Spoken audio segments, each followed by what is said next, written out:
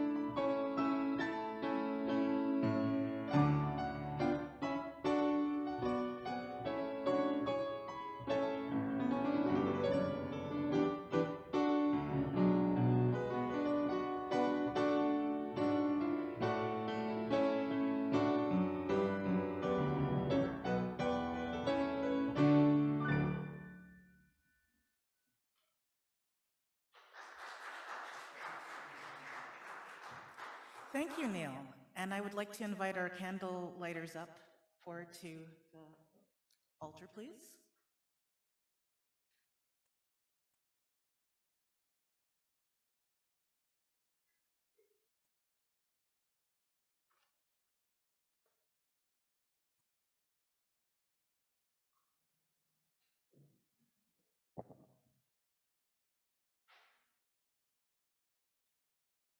It is the season of beginning, of rebirth, of resurrection.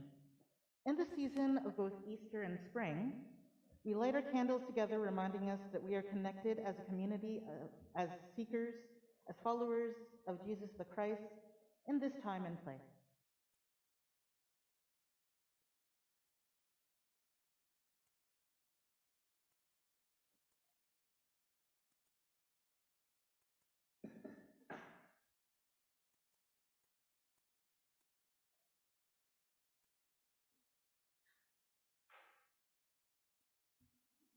Just as our flames move to the currents of the air, may we be moved by the promptings of the Spirit in this time and these places of worship. Let us continue with this time of gathering with our statement of welcome. I would like to invite John Bacliar to lead us in our statement of welcome.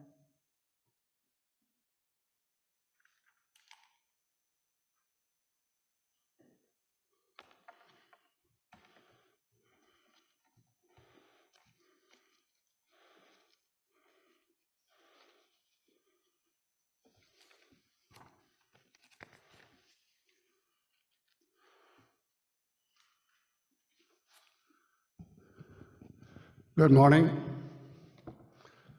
Happy Mother's Day. This is our statement of welcome. In gratitude and with respect, we begin by recognizing the First Nations on whose traditional land we make our spiritual home, the Anishinaabe, the Haudenosaunee, and the Neutral. That this history has been successful.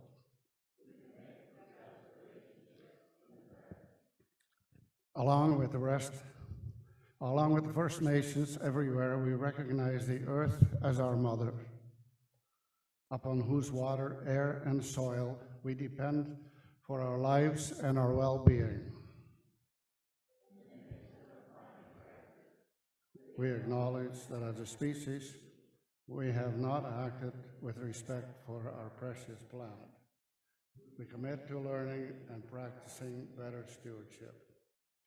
Seeking true community, we welcome all who have no church home, need strength, and are seeking a deep meaning.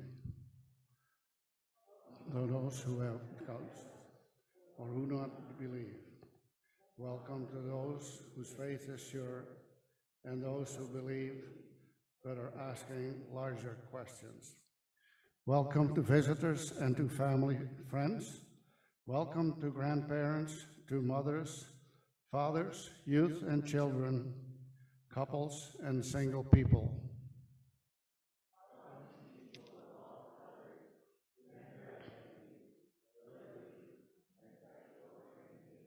Welcome to each who is seeking an understanding of community and what it means to accompany one another. As we come together as church, we hold one another in gratitude and pray that we will be strong together, faithful together, and loving together. We seek blessing as we welcome the great gift of the Spirit in us, through us, and among us.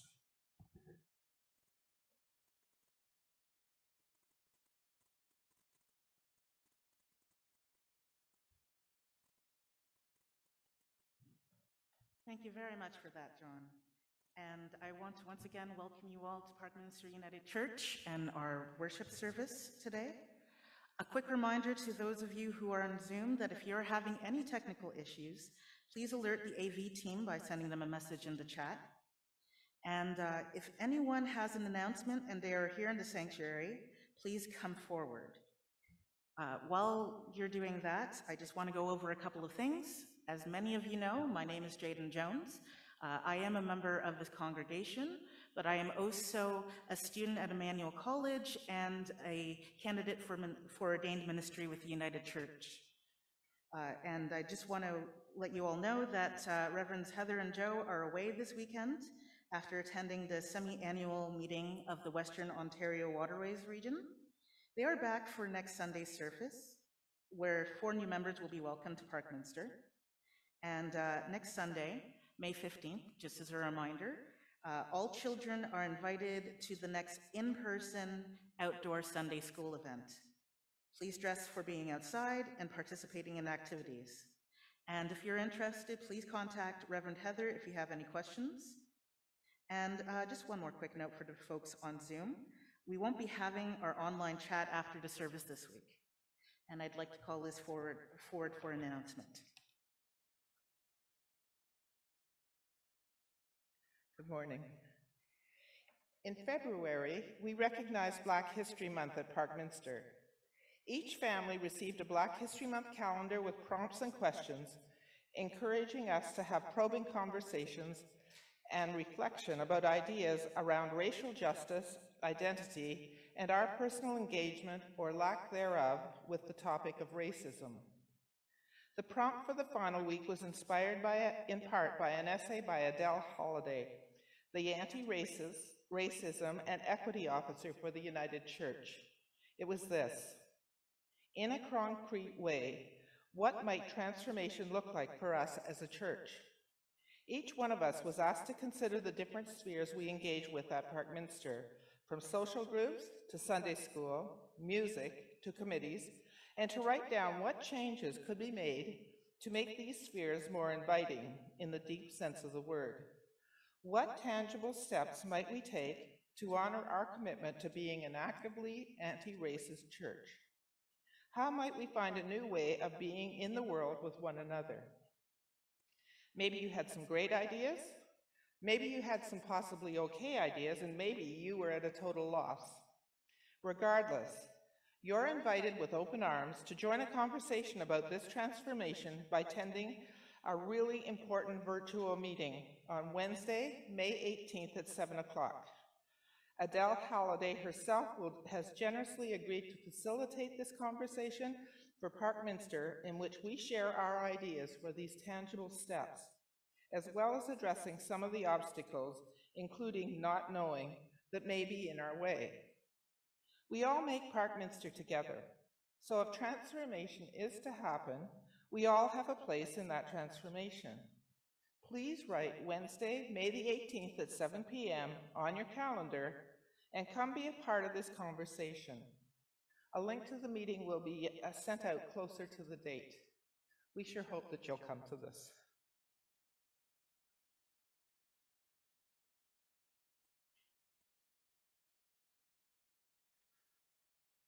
Good morning. My name is John Watson. It's been a while since. So I'd like to invite everybody to a real live in-person event that's going on every Wednesday night from here until the end of August. Food trucks have returned. This is not a virtual event. This is in person. But I do need a little bit of assistance along the way. I've reduced the tasks at hand for volunteers to largely a social event in its own, but there is a little bit of light labor involved. So if you're interested at all in helping out with food trucks, see me after the service and I will put your name down on the list. Thank you very much.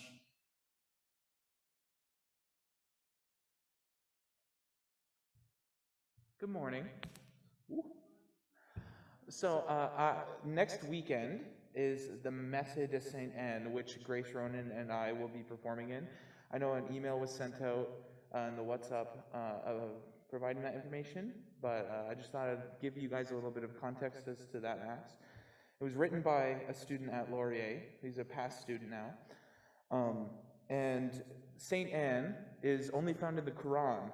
So my roommate is the conductor. He's very much into all this kind of stuff, and he had never heard of St. Anne, so he was very interested in this Mass. And the whole theme of this concert is acceptance across religions and peace and, you know, all that good stuff. So I just hope to see some of you there. The link to get those tickets is in that WhatsApp, so feel free to look there. And there's also a poster in the hallway with the coats, so if you'd like some more information, you can check that out. Thanks.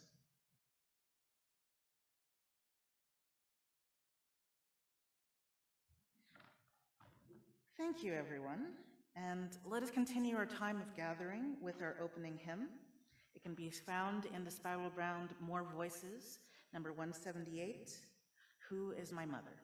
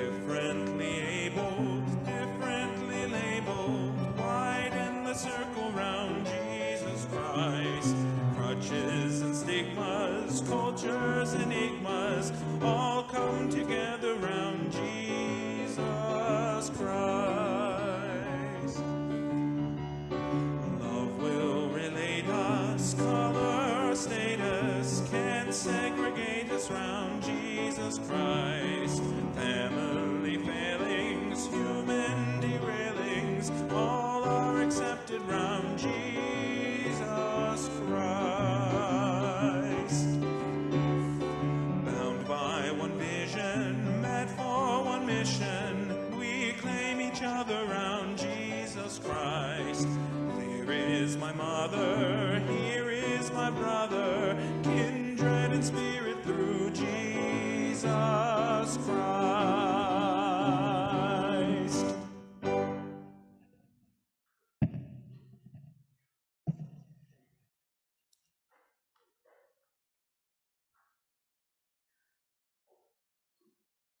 And now, as we prepare to hear the words of our faith, I'd like to invite you into prayer. Holy One, speak to us again as we hear the stories of our faith tradition. Be with us as we open our minds and our hearts to your word. Holy One, your message comes to us as in words that have been passed down through the ages. Help us to reflect on them through the lens of both history and contemporary experience. May the story of our faith guide, inspire, and provoke. Thanks be to you. Amen. And I would like to invite John to come up and read the scripture reading for today.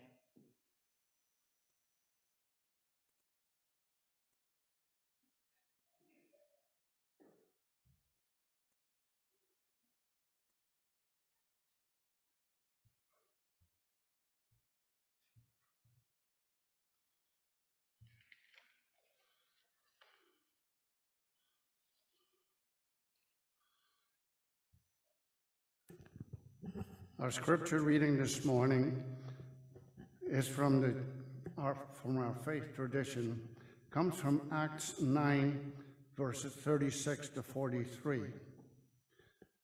I have a slightly different version here than what's in your Pew Bible, but if you like to follow the reading with me, it can be found on page 28, Acts 9, verses 36 starting. I'll give you a moment to find it.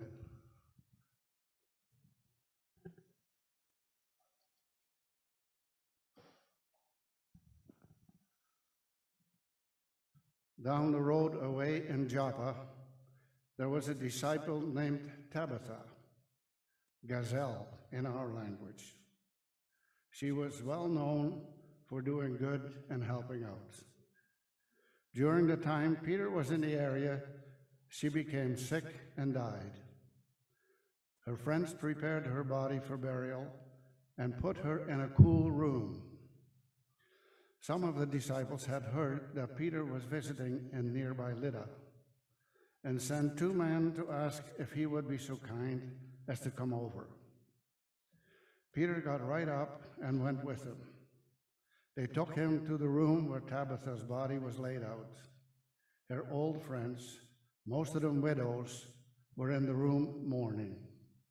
They showed Peter pieces of clothing that Gazelle had made while she was still with them. Peter put the widows all out of the room. He knelt and prayed, and then he spoke directly to the body. Tabitha, get up. She opened her eyes. When she saw Peter, she sat up. He took her hand and helped her up. Then he called in the believers and the widows and presented her to them alive. When this became known all over Joppa, many put their trust in the Master. Peter stayed on a long time in Joppa as a guest of Simon the tanner. This is the good news for all who need it. May we be blessed with a deep need for grace.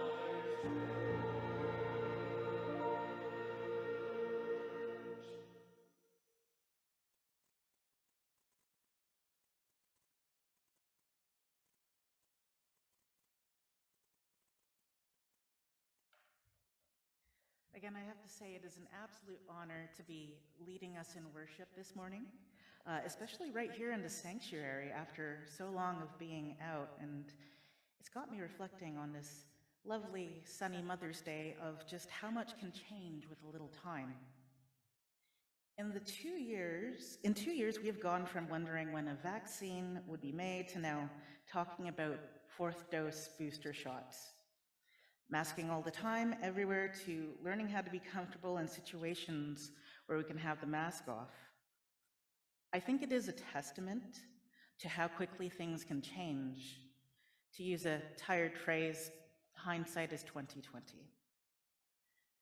Now, this time, reflecting a little bit personally, 3 years ago, I know I was stuck in a rut, worried I would always be alone.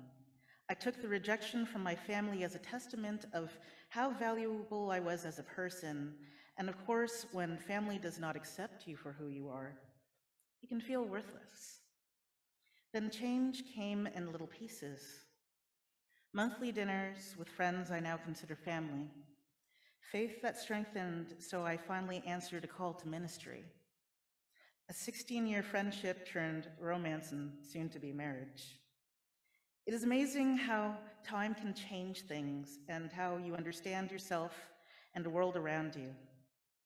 I must say that in this way, I very much identify with Peter in the Acts of the Apostle, who constantly finds his world shaken during the course of this book. With Jesus' ascension to heaven, Peter finds himself in a unique position. The man who once denied Jesus 3 times and was tested on the depth of his love 3 times when Jesus visited him after he resurrected, leads a movement to spread the word of Jesus. Now, this is the sort of journey that brings Peter far from home and in touch with people who challenge not only how Peter sees and understands himself, but also his relationship with and understanding of Jesus. The writer of the Gospel of Luke, who also wrote Acts of the Apostles, sets Peter on a course to meet Paul. In this way, our story is set up to hand the narrative over to Paul the Apostle, whose letters, as we know, are central to much of the New Testament. Together, Peter and Paul decide that between them, Peter would preach to the Jews and Paul would focus on the Gentiles. Before Peter has that fateful meeting, however, he feels the Spirit calling him to continue the work of Jesus. He preaches about the Jewish Messiah who came from the Jewish God to save the Jewish people, who is known as Jesus. At least, this is Peter's initial understanding. Yet, as time passes, Peter is drawn further and further from home, and he keeps meeting those who believe in Jesus, in God, who are Gentiles. As he converts people and meets believers, Peter finds more and more Gentiles who have not become Jewish, yet they still follow Jesus. Peter then finds himself in Joppa, being sought out by the loved ones of a believer named Tabitha. He is in the area when she passes, and just like Jesus before him, he commands the dead to rise. Only, instead of a little girl of a Jewish priest, is a believer of Jesus. Sure enough, Tabitha rises, and in this way, Peter finds that not only is his new mission affirmed, but his increasing contact with the world outside of Judea hints at God's greater intentions that span beyond the children of Israel. Now, one of the most fascinating experiences that I've been having in seminary is that as I begin to understand Jesus as a Jew in his Jewish context, I begin to understand him better as a follower and believer in Christ. One of my personal favorites was learning how the imagery of a shepherd looking for a flock was common in ancient Jewish culture. Sheep are creatures that are prone to wandering away out of curiosity. As creatures, they can be hard to herd and wrangle without losing a few. And in my mind, whenever Jesus spoke about being like a shepherd, I can imagine those who made their livelihood this way sometimes chuckled, sometimes groaned, but mostly rolled their eyes at the idea of finding that one last stubborn sheep or defending them from predators. Equally important is that deep in the tradition of the Jewish people is a responsibility to the vulnerable. To many Jews, if you tell them to help the vulnerable, their immediate understanding are widows, orphans, and strangers. We see this echoed in Christianity. Paul mentions it many times, and Peter, as part of his ministry, organizes a group to look after the vulnerable. Tabitha then represents deeds we are to expect from a Christian who is rewarded with eternal life.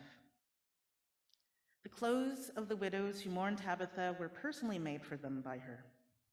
There can be an immense amount of intimacy in making clothes for someone. The process to source the material that suits the wearer needs, to make sure it fits well, when done without expectation of payment, is an intimate act and labor of love. Here, these widows are so moved by Tabitha's gifts that they bring the clothes to display the good work Tabitha has done to Peter. These widows, who have no one in their lives, would have been left with rags had Tabitha not intervened. From there, I can only imagine that Tabitha's relationships with them all grew from this act of kindness to something so deep that she became central to her community, and her death was met with deep sorrow. At the core of our Christian duty to help the unfortunate, we need to ask ourselves, who are the widows, orphans, and strangers of today? When we think what these groups in Jesus's and Peter's time have in common, the short answer is nothing. These vulnerable people lived as outcasts who were often in poverty, or in other words, they had nothing. When we look back to the ancient world, we would realize that widows would struggle to survive without a husband to earn funds for the household. Orphans as children would be unable to fend for themselves, and strangers suffer from isolation, being taken advantage of, and being misunderstood. The list of the vulnerable in our modern world is larger than we may realize.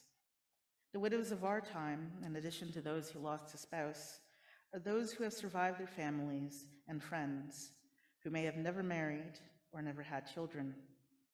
The orphans are those who lost their family, whether through tragedy of death or being disowned for being true to themselves.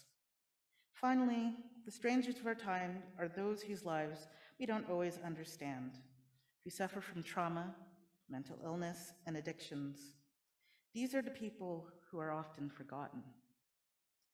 The uniting theme of these groups is that they need someone. Their vulnerability means they are alone and do not always have the means to take care of themselves in the way that they deserve as a child of God. They need family, and sometimes family does not look like those who are linked to them by blood. They look like Tabitha, who took time to make the widows of her community clothes. They look like the disciple who stood with Jesus' mother as she sobbed at his cross. The one who took Mary into his home when Jesus declared, "Woman, this is your son." They look like me and you every time we spend a moment to talk to someone who is lonely or invite someone over for a holiday dinner when we know they would have otherwise been by themselves. A simple action to not abandon the vulnerable can turn into a found family, and that found family, in many ways, encompasses all who God wanted us to find as we help bring our world into the kingdom of God. Which brings me back full circle in recognizing my own journey. Despite being an outcast who lost family who did not support me, despite spending years isolated and fearing I would always be alone as some sort of punishment for being trans, I'm here. I did not end up alone.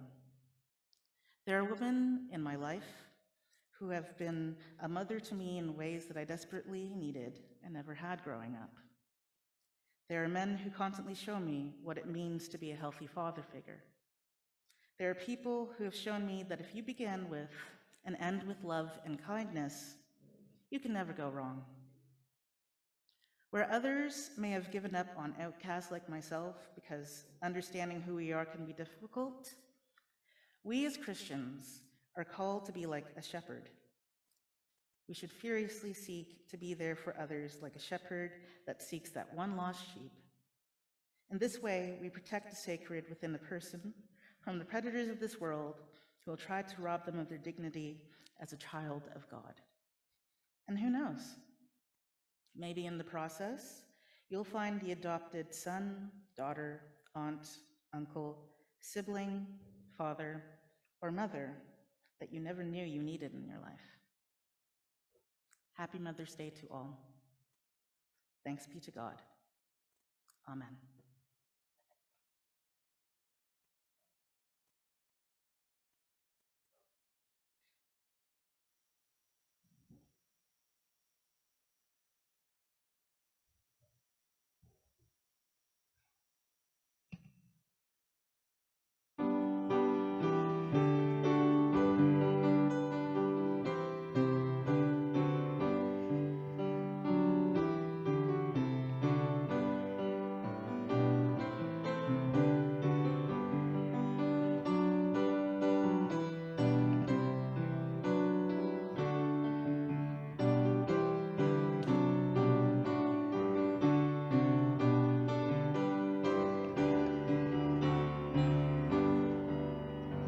Our parent by whose name all parenthood is known, who in your love proclaims each family your own.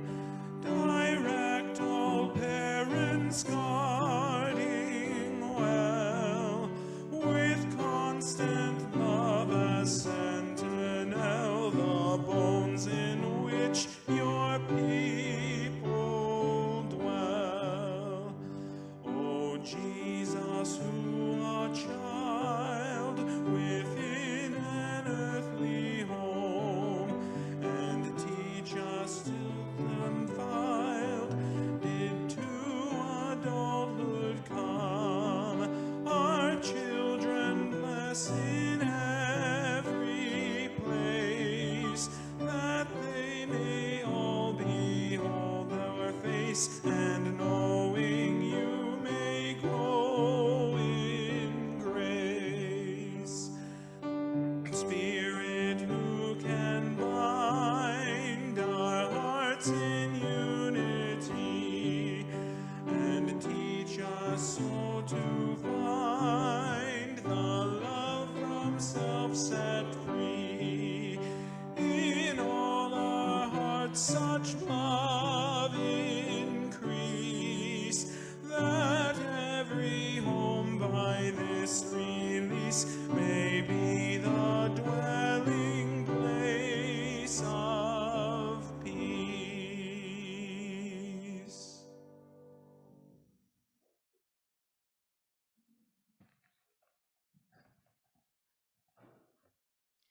Friends, I want to thank you for your ongoing support of the ministry and mission of Parkminster United Church and the United Church of Canada through the Mission and Service Fund. As we are blessed by the God of wonder and love, let us share the gifts of time, talent, and treasure we have received in blessing to others. Let us commit ourselves to acts of love as we continue to worship through our offering.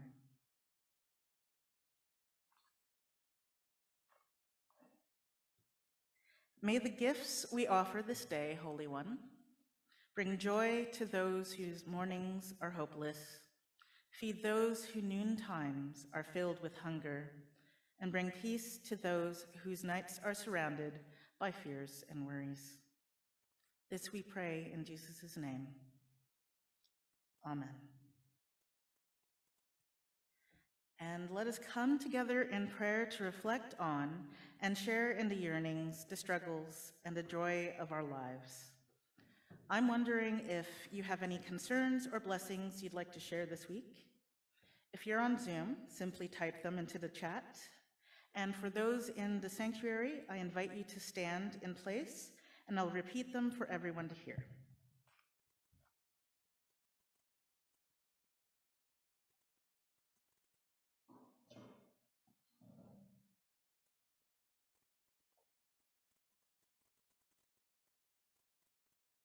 I'm not seeing any in the chat right now, so I'm going to proceed with some that I have here in front of me.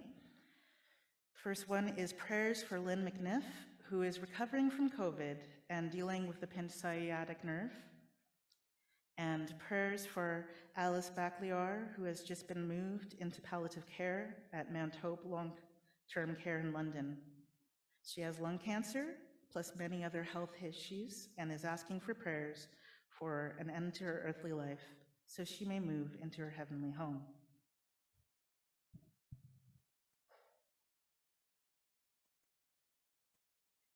And I'm not seeing any others in the chat right now or in the sanctuary. So let us take our joys and concerns into this time of prayer. Almighty God, Father and Mother of us all, on this Mother's Day we ask for your blessing and the joy and the sorrow that comes with mothers.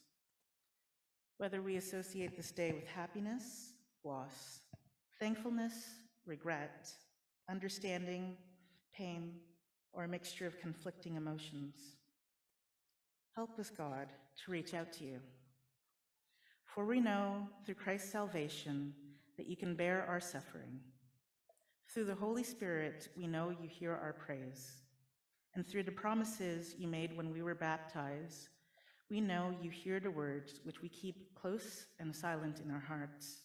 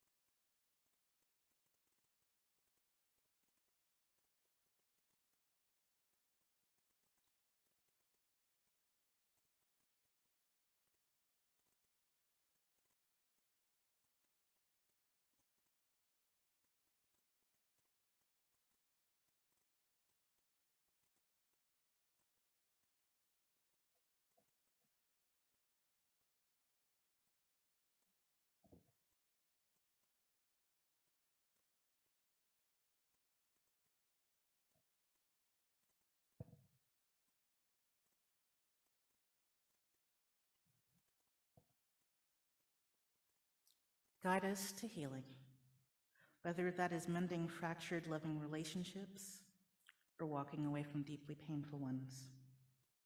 Help us to find our peace in the knowledge that we are not alone, that we will make a new home with the family you have guided us to. Amen.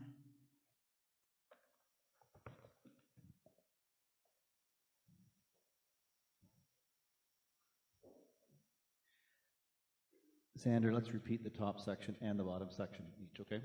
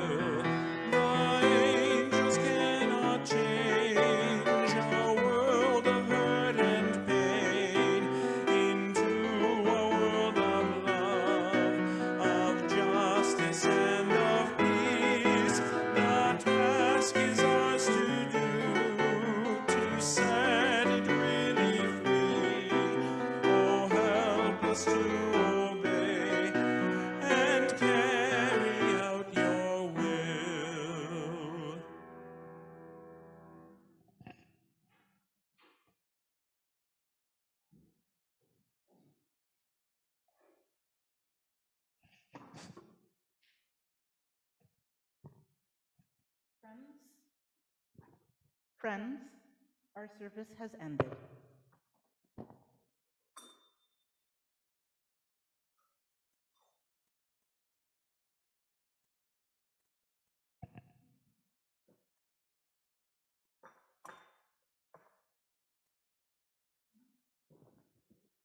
The light of Christ goes with us, leading us towards paths of resurrection.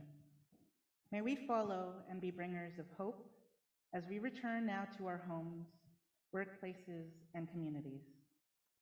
May the Spirit open our eyes anew. And I would like to invite you all to stand for a moment. Look around at the people around you. Look forward. Look behind. Look to your side. These are your siblings in Christ. May they always have a home with you. Go out into the world, seeing the face of God in all you meet. Go out into the world, ready to make it a home for all. For the stranger who becomes your neighbor who becomes your friend who becomes your family. One table in God's kingdom with enough room for everyone. Amen.